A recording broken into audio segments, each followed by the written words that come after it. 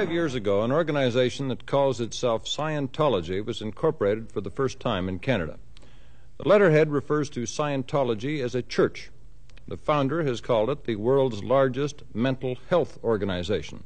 The Minister of Health for the United Kingdom said in Parliament in 1968, and I quote, "The government are satisfied, having reviewed all the available evidence, that Scientology is socially harmful.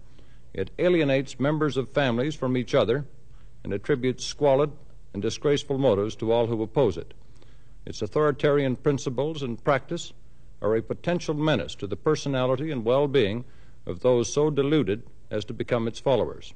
Above all, its methods can be a serious danger to the health of those who submit to them."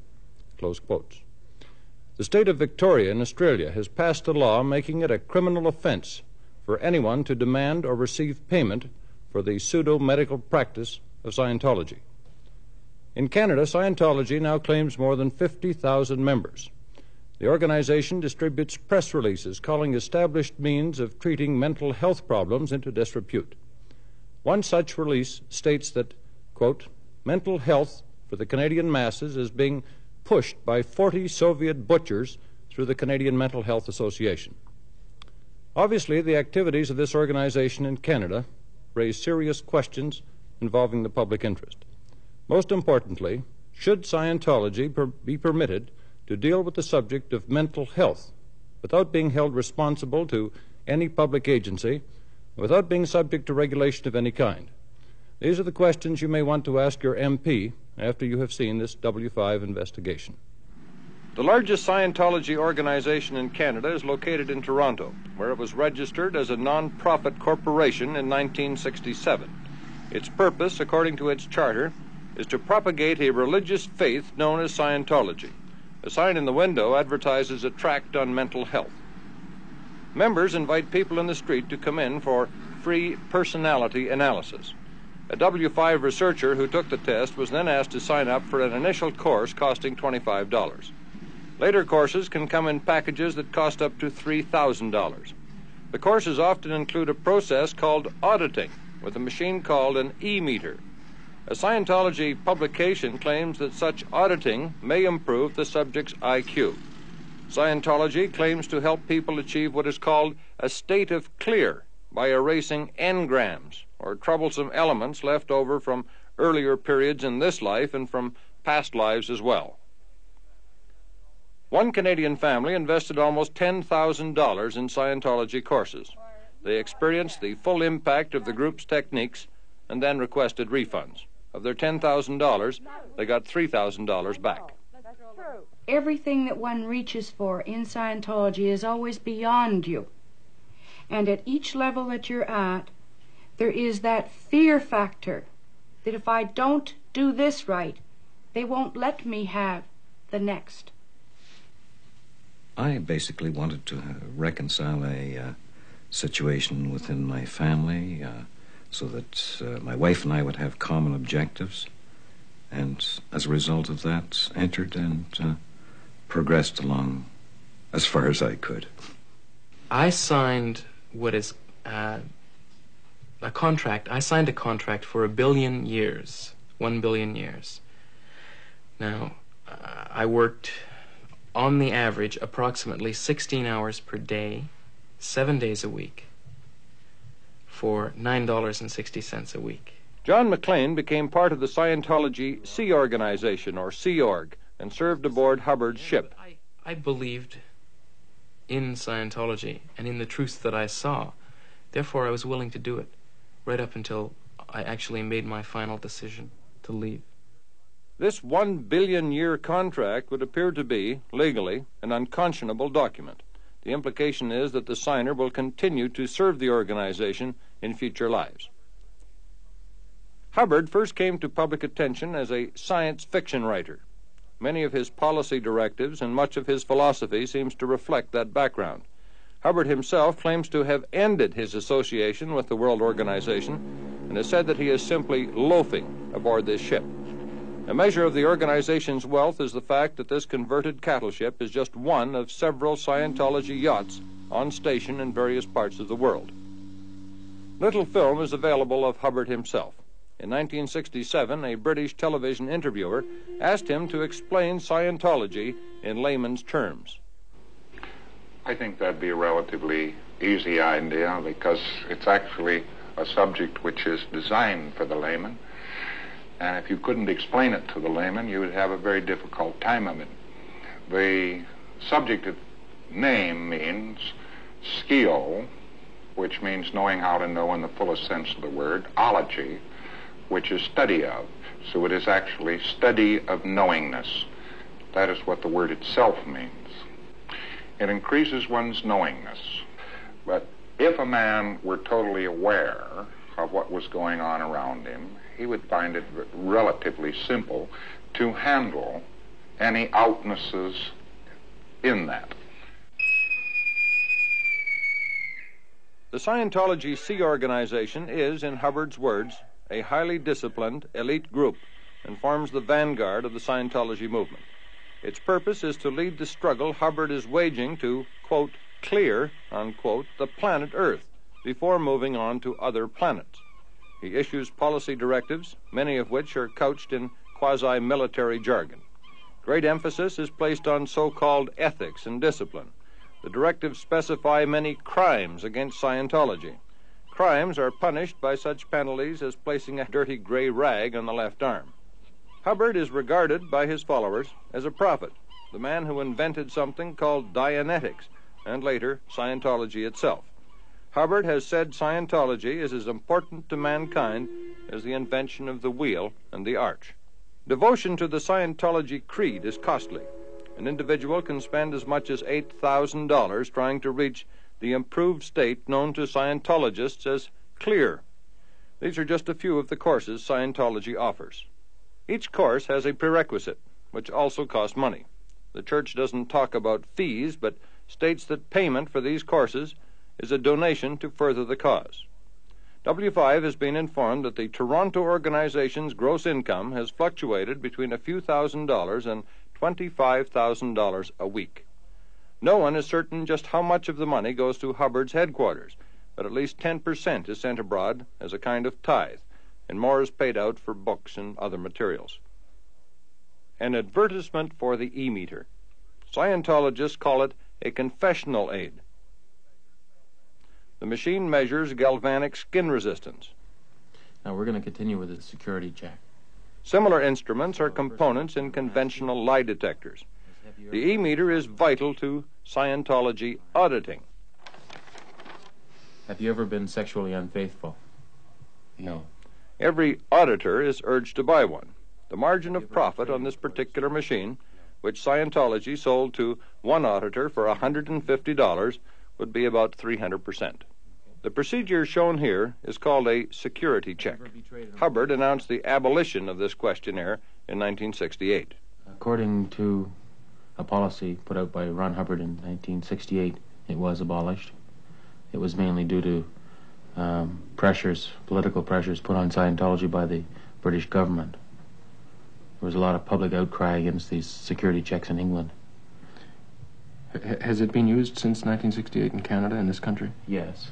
It just came back into use in 1972 when, in Canada, an executive in Scientology and myself were the first two individuals to have the security check started on, and my mother and my wife and my father also had the security check. Could you give me some more of the question? Sure.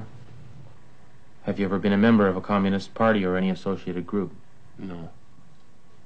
All right. Have you ever had any unkind thoughts about L. Ron Hubbard? No. For a Scientologist to have an unkind thought about L. Ron Hubbard would definitely be considered an outness, and the person having such a thought might be considered suppressive. Have you ever had any unkind thoughts about L. Ron Hubbard? No, not really. All right. Your needle's floating. And that's the end of the session. That's it. You can put the cans down. Now, you've had the machine apart. Barry Smith is a biomedical engineer who specializes in the design and manufacture of electronic equipment for use in the field of mental health. Mr. Smith dismantled the e-meter and reported that it was of a type used to measure galvanic skin resistance. He explained that the meter portion was technically sound, but that the tin can electrodes were ineffective.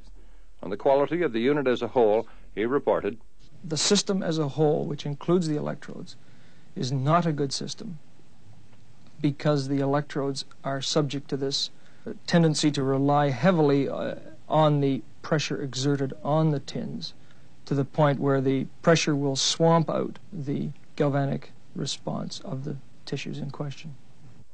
This book was published by Hubbard in 1968. It describes some of the Scientology ethics which applied at that time. Certain people could be declared enemies or suppressive persons, SP for short. This order, issued October 18, 1967, said that an enemy could be declared fair game. Note the bottom line. He could be tricked, sued, lied to, or destroyed.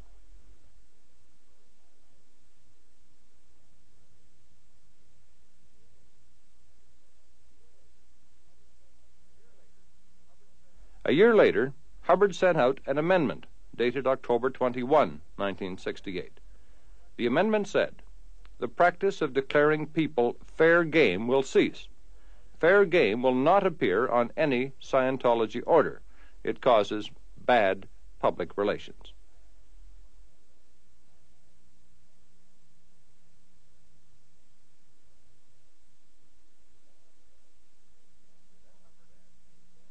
Then Hubbard adds, "This new policy does not cancel any policy on the treatment or handling of a suppressive person."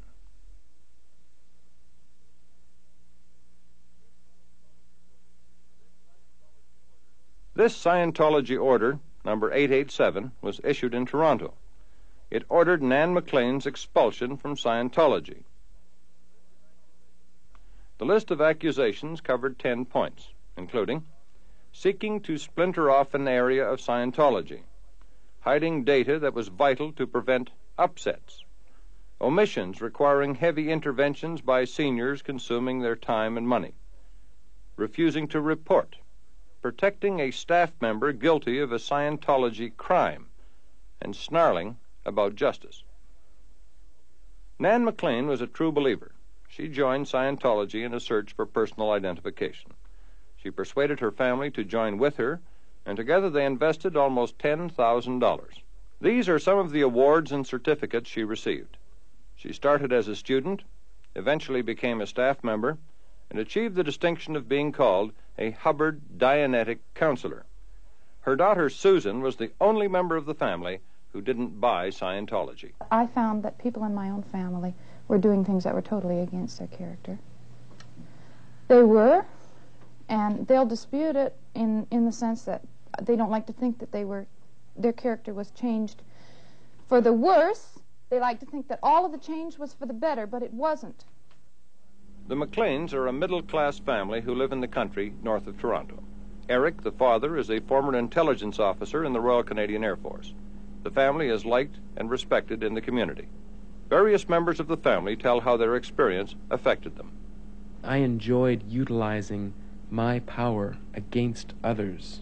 When someone was going to have a committee of evidence due to some crime that they had committed, what I would do upon occasion would be to just take the book, Volume 1, in the Organizational Executive course of Scientology, and open it and just run down and write down on a committee of evidence the worst charges I could find, just to basically catch the person in everything that was possible to catch him on, no matter how minute. And when I saw myself doing that, well, I had to stop it. On at least 3 occasions, I was asked for lists of the names of teachers within my area, and not only at my school, but also within the county. And the object of obtaining a list of names, presumably, was so that they could be flooded with literature and contacted by the organization. That's one of the things that I refused to do. I felt that anything that I would do to help Scientology was right, regardless of how much it harmed other people. And from, like, the viewpoint of a public citizen and going against the laws of the land. But if it helped Scientology, then I felt at that time that it was the right thing to do, because I was so terribly caught up in the survival of Scientology, and I was like actually a robot, a Scientologist robot. Those who get hooked on the pseudo-scientific mumbo-jumbo about thetans, engrams, hats, wogs, raw meat, suppressives, and all the rest find it difficult to break loose. The words and regulations of Ron Hubbard and his pervasive organization take a firm hold. Just Bruce and the rest of the family were expelled from Scientology, and I wasn't at that point because I was on a leave to handle some babysitting problems and stuff. And what I would have had to do in order to remain in Scientology is disconnect from my husband. Disconnect. Split up. You know, I go my way, he goes his, because we don't agree. And in order to remain in Scientology, I would have had to leave Bruce, or Bruce left me, or however it worked. How do you know that? Because that's the policy. If you're connected to a person who is antagonistic to Scientology or says, you know, nasty things about Scientology to you, then it becomes a condition where you are go to ethics and you're told you have to disconnect from that person. My thoughts are that they're afraid to really admit that they got took. Completely took. Every single one of them not true. Every one of them has made a point of stating the fact that there was good in Scientology. And to me that's just a way of saying, well, I did get taken, but there was some good in it. And making oneself feel, to an extent, that you weren't duped, but you were duped, Mother. I was not duped, Susan. Mother, you were. Okay, I grant your beingness to think I was duped. But I know I wasn't. I know I have benefited. But, Mother, And any benefit I have had outweighs any detriment I have had. But, Mother, I saw you do things that were wrong, and when I told you that they were wrong, you justified it in the name of the organization, and I heard you say more than once that for the good of the org, you were going to do it. Okay, did I do it? Yes, and you know it's true because you've actually broken down at times that admitted it. I know that's true. Susan, I will admit publicly, in front of everyone that watches the program, that I got taken. Totally. Okay, Right. I got taken. Good. I've got no qualms about admitting that. Okay. I'm John. an idiot for getting taken. John, did you get nothing good out of Scientology? Mother. No, it's not that I didn't get anything good out of Scientology. It is the fact that I cannot definitely say that I wouldn't have gotten the same gains out of some other experience. Right. Because I am still the same person that I was. Good. You are. I'm not. I know I'm better. But, Mother, you gained from every little bit of fanaticism that you ever had in your whole life. You gained from all the books you used as your Bible before Scientology came along. You gained some little iota of truth. Just as you gained from Scientology when it came along, because you have to gain with the things that you have to reach for. You have this need to gain something and to have something held up as all right and all powerful. I hold it there. Don't forget that. No one holds it there for me. Only I. Then in saying that Scientology has ripped you, Mother, you've got to be able to admit to yourself it really did rip you. I'm sorry. I don't have to admit that it ripped me. I don't believe that it ripped me. I'm the only one in this whole room that doesn't believe it ripped me. And I really, really, really mean that. I don't agree with you. I don't agree with that. Okay, fine, you don't have to. But I know. I find the longer that people are in Scientology, the stronger their absorption of L. Ron Hubbard's thoughts, words, and considerations, and that retreat from these particular feelings is perhaps a very slow process, and this is why we have such a divergence of opinion amongst us. I can't believe I ate the whole thing. You had to say it. I had to say it. Yeah, right. I got more out of confronting the fact that I got ripped than I ever did in all the sessions I ever had. I don't want to offend you, but Mother doesn't have any considerations on money. It doesn't mean anything to her. She'd spend it as soon as look at it. And I'd go without it if I didn't have it. all right, but in all honesty, to put out thousands of dollars for a service for which you have no proof it's ever going to do anything. You take the word of a group of people that worship a man, just like any other man, and to take those people's word for it and shell out that kind of money just slays me. I received my bill last week from the flagship Apollo, and I owe them $17,500. Bruce and Don owe them $9,300 total. So that's $26,000, something like that, that we three owe Scientology. But the thing is that That Scientology claims you owe them. Yes, claims. We'll never have to pay it. We never will pay it. All right, so long as that's established.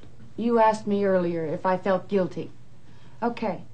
To the degree that every one of my family feels that they personally have been ripped off, I feel guilty.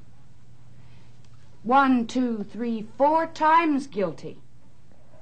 But nobody's saying we blame you. No, I know you don't. We're up against a situation where Really? it's the lies that we kept encountering all the time that finally brought about the disaffection that grew and resulted in the eventual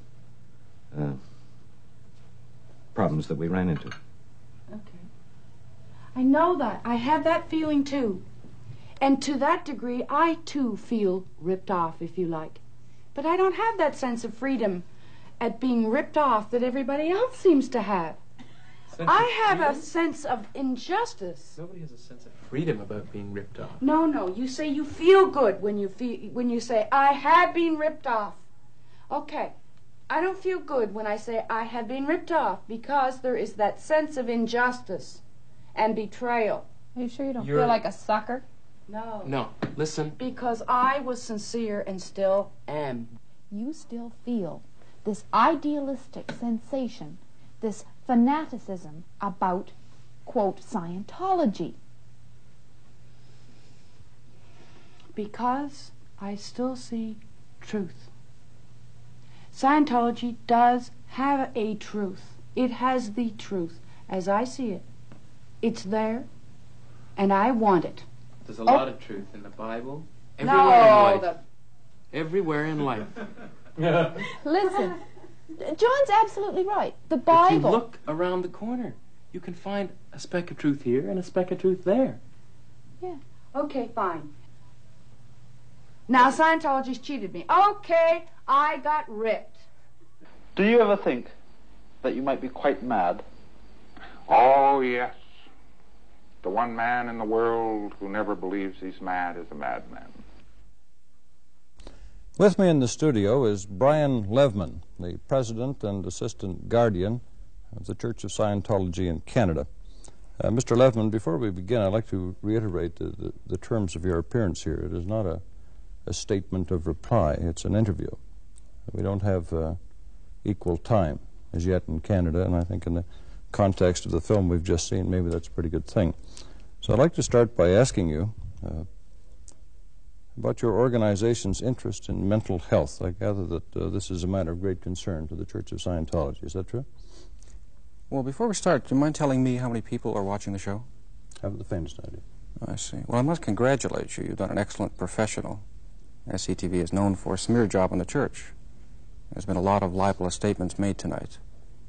Yeah, I presume you're basing... That's settled in courts. It's not a matter of... I presume, well, I'm sure that that will be mentioned as well, despite the fact that you may have got the people who appeared on the show to sign releases releasing you from legal liabilities. If you think that CTV is indeed released, I'm sure we'll you're very misguided. I'd like to pursue your church's interest in mental health. I understand you did a big report on mental health. Has that report been endorsed by any legitimate organization?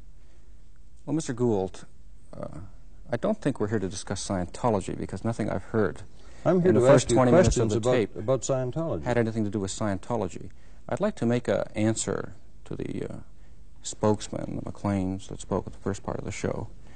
I'm not here to continue a mudslinging campaign that has already been started against the church. Mr. Levman. We're trying to seek the but truth. I would like to your say... Your church, I must say, has probably been the most uncooperative organization that we've ever tried to report on. To continue, I'm getting very much less than a quarter of the show to appear on behalf of the Church of Scientology. To continue, I'd like to say that... Mr. Levman, you're here for an interview, not for a statement. Those are the terms I think under we which you made first an of all appearance. should take a look at the credibility or lack of such of the people you've had come on and testify against us. Now, you tell me, Mr. Gould, if an alcoholic comes on a show and tells you that you're an alcoholic, or some such other thing, or if a drug addict tells you that you're a drug addict, I repeat to you, Mr. Levin, we asked your organization for a number of interviews and we refused them. Now, I'd like to pursue some questions, and if you refuse to answer the questions, then we can forget it. I'd like to ask you, for example, about handling illness in Scientology. From the Hubbard Communications Office, St. Hill Manor, East Grimstead, Sussex, HCO Bulletin, 16 August, etc., etc., etc. Well, I think Don't mistake that Dianetics can all by itself practically bring the dead to life to all intents and purposes, and it can be used all by itself. Mm-hmm. Is that a true statement of the If I may just church? go back to something you said earlier about the church, you asking for the church several times to get interviews. And may I point out that that was conducted in a very unethical way by CTV. You sent undercover people into the church to harass Mr. us. Ledman, would you care to answer the question? Yes, I would. I'd would love you to answer answer your Would you question. answer that question? You're asking me, is it true that Christ raised the dead? Is that it? No, well, maybe Christ did. You're seems to me saying that Dianetics has. I'm saying that Dianetics, as a science of the mind or the spirit, by alleviating spiritually caused ills, can handle a person's suffering if indeed they're spiritually caused. That is all that so-called bulletin says. It says that you're reading from. handling illness in Scientology. You're taking something out of context. I think well, what we're I'll dealing read with, the whole thing if that's have a really necessary. Problem in communicating. I'll read the whole thing if that's necessary. Why don't we get down to the real issue? Dianetics can't, if it doesn't work, it says it can do it.